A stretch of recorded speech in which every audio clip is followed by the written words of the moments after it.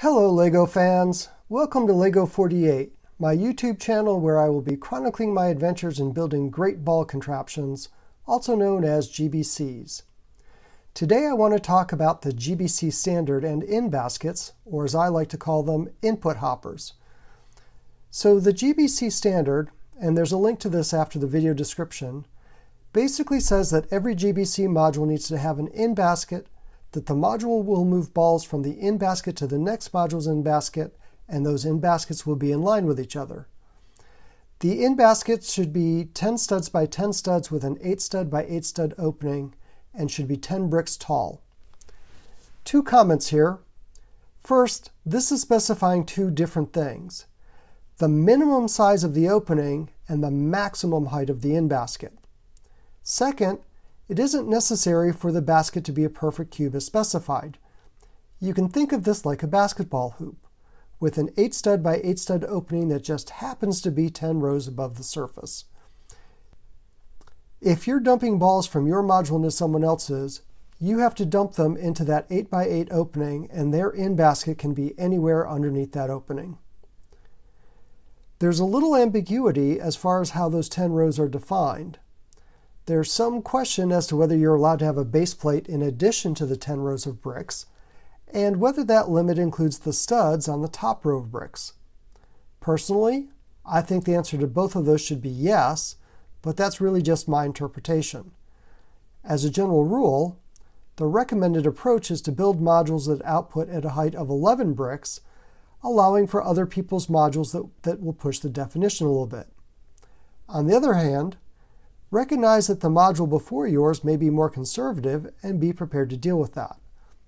Later on, I'll show you my approach to this. Moving on, Rule 3. The front of the basket should be no more than 32 studs from the back of the module. This will allow all modules to be lined up against a wall. The back of the module can be closer to the basket but not further. I typically build my input hoppers on 32 by 32 or 16 by 32 base plates. By locating the in basket at the front edge of the base plate, the back edge of the base plate shows me where the limit is for my module. Rule 4, the in basket should be located on the left side of the module and output should go to the right. This just provides a standard direction for building modules, so modules can be daisy-chained together. By rule, all GBC modules should move from left to right when you're looking at the module from the front. Rule 5. There are no size limits beyond those listed. Which is nice, but as a practical matter, remember that if you're going to display a module at a show, your module will probably be sitting on a standard conference table, which is probably only 30 inches by 60 inches. Finally, each module should be able to accept balls at an average rate of 1 ball per second.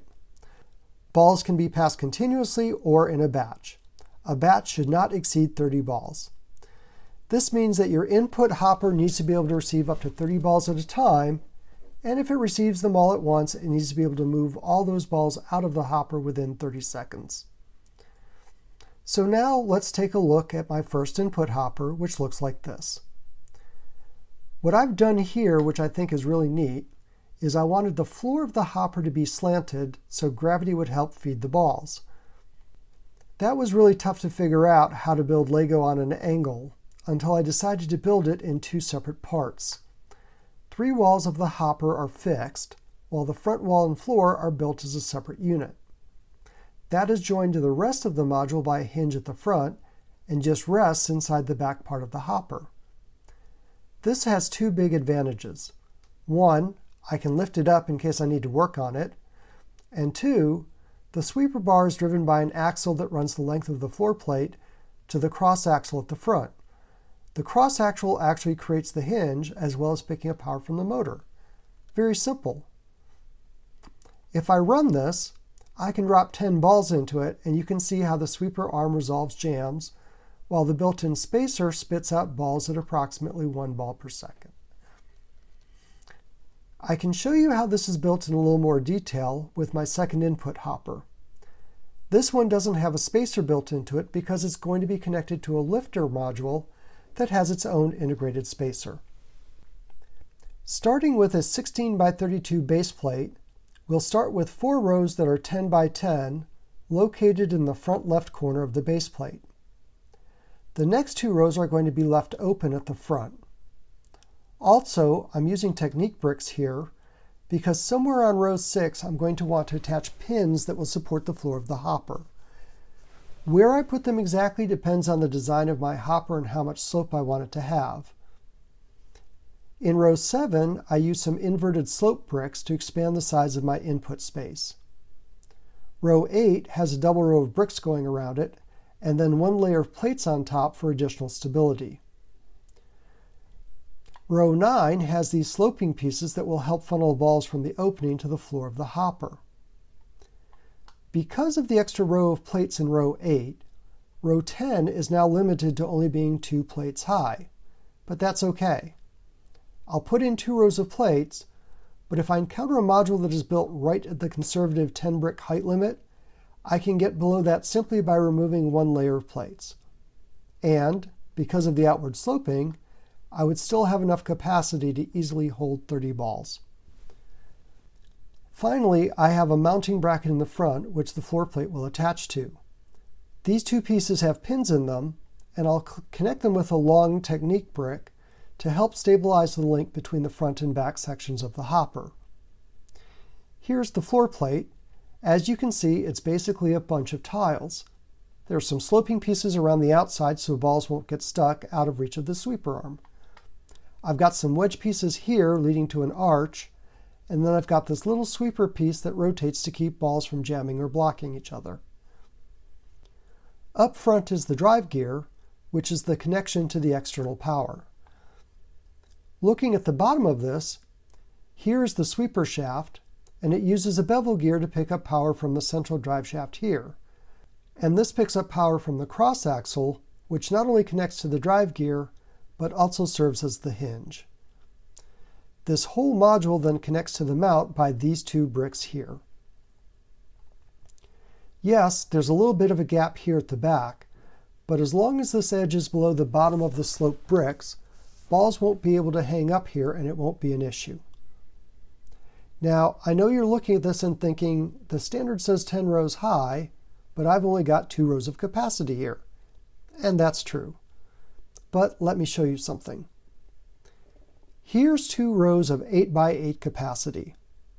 Here's a cup with 30 balls in it, and if I dump them in gently, 2 rows is really enough to contain all 30 balls. My input hopper is 8 by 12 at the top, and even though it narrows down at the bottom, it's still at least 30% more capacity than this 8 by 8. So I should be able to handle at least 40 to 45 balls without an issue. Earlier, I kind of glossed over how the sweeper shaft is put together, so let me show you that now. I start with a pair of 2 by 6 technique plates that are attached in a cross pattern. Then on top, I add a 2 by 2 round tile with a hole in it. Next, I take a 5-stud axle with an end cap on it, and I add a bushing, then the 12-tooth bevel gear, and then this goes through the technique plates. On the top side, I'm going to add a half bushing and then the sweeper bar. Technically, this piece is called a bionicle eye, but to me, it's just the sweeper. So now that we've got this all together, let's turn it on and see it in action. I can dump in 30 balls, and you can see the sweeper keeping the balls in motion and running out through this channel, and we should be able to empty this in under 30 seconds.